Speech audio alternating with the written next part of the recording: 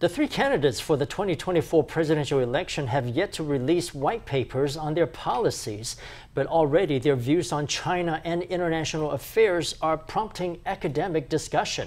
Vice President and DPP presidential nominee Lai Ching-te recently got the ball rolling with a letter to the Wall Street Journal, which outlined the vice president's cross-strait policies. Let's hear what the analysts have to say. Speaking at a news conference Friday, one think tank researcher shared his analysis of the three main presidential candidates' cross-strait policies. The researcher argued that DPP candidate Vice President Lai Ching-te, who recently wrote to the Wall Street Journal outlining his policies concerning China, had the clearest stance on the issue. Preserving the status quo will be at the core of Lai Ching-te's cross-strait policy in the future. It's also a stance that puts the US and the international community most at ease. It's also a radically different approach from those of candidates Ke Wen-je and Hou You-yi.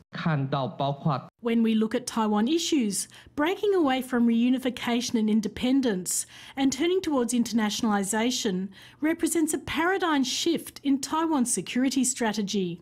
One researcher compared Lai with TPP candidate Ke Wen-je, saying that Ke has only talked about restarting cross-strait trade talks, but has offered no concrete solutions on how to do that. The researcher said that KMT candidate Hou You-yi has discussed the 1992 consensus and the Constitution and has talked about reducing conscription to only 4 months, but added that Hou had spoken in a roundabout and contradictory way.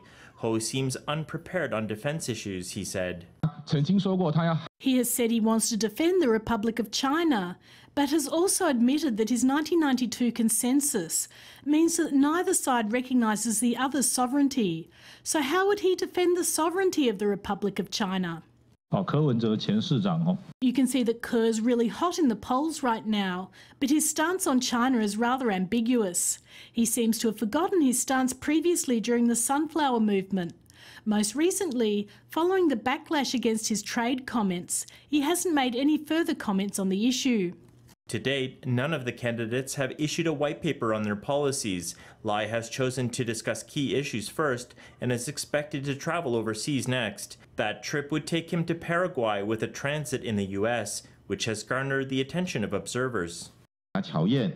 Banquets with the overseas community and meetings with our US representative Shelby Kim are sure to garner the attention of people in Taiwan and the international community.